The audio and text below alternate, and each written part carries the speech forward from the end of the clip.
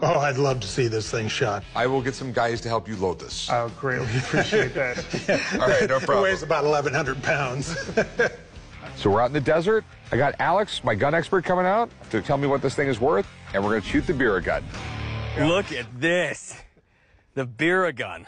The Nepalese, a man named Gahendra, was able to smuggle in an American Gardner gun out of England into Nepal, and he attempted to reverse engineer the American Gardner gun, and it became the Bira gun. But he made some radical changes. I mean, the most notable change is that Pan magazine. Now, this Pan magazine holds 120 rounds of this ammunition, which I brought today.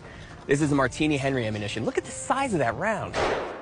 It is tremendously unique, and I have never seen one fire. Who's first? That's why I'm here. Okay, you're the guinea pig. Yeah. I'm stepping back. All righty. Nice. Nice.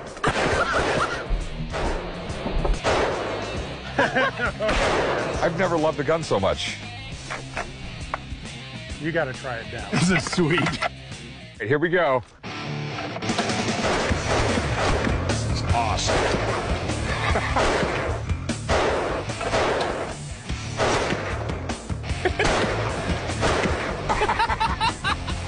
Nice.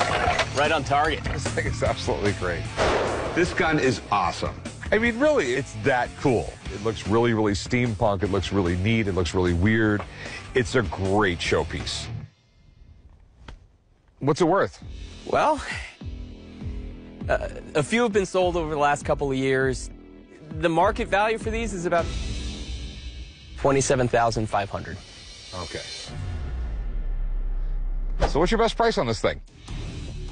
I'm asking $30,000. I'll give you 18 grand for it. How about 26? The fact of the matter is I got to resell this thing, and 20,000 is the most I can do. It's the most I can pay and still make sense, plain and simple.